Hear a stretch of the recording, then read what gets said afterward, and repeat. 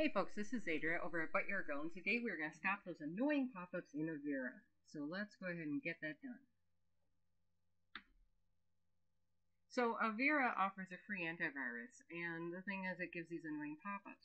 What we're going to do is block it by changing the permissions on the AV notify file. You'll find that in your program files, Avira, AntiVir, Personal, Edition, Classic.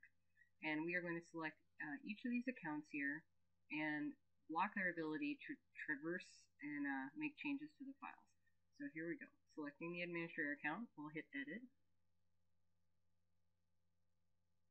And we will choose deny for traverse folder and execute file. If you don't have these options, you may need to go into safe mode in Windows XP Home, or you may need to disable simple file sharing. But we basically go through each of them, and you'll notice that what it does is it creates what looks to be a duplicate. Basically, the first account shows all of the allowed permissions, and then the second one shows this denied one. That's just how Windows works. So we've got to do that for every single account so that it does not have the ability to show annoying pop-ups reminding you with a nagware to buy its software. After you've done that, then what we're going to do is go ahead and schedule Avira to make sure it's getting updates on a regular basis, but not annoying you, and that it's also doing scans as well. I think Avira works great.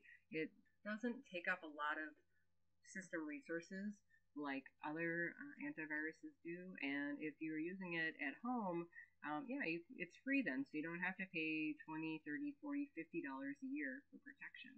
So the first thing we'll do is for the update, so we go in here, go past a couple of screens that, and every day, that's fine. And then here, we change it to invisible. That's the important thing.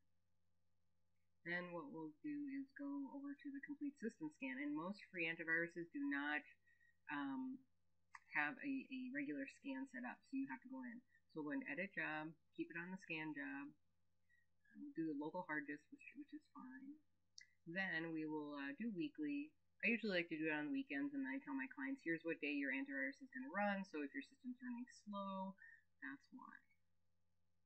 And then we pick invisible, so it doesn't annoy you. You're trying to work on your computer. You don't need all these annoying notices. And so that's how you take care of it, folks. Until next time, embrace your inner nerd.